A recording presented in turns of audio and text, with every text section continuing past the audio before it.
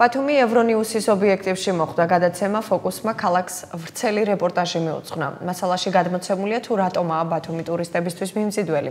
რეპორტაჟში ხაზი გასმულია ქალაქზე, ტურისტულ პროდუქტებზე, ტრადიციებსა და კულტურაზე. სატელევიზიო მასალას ევრონიუსის მილიონობით მაყურებელი 12 ენაზე ერთი კვირის განმავლობაში ნახავს.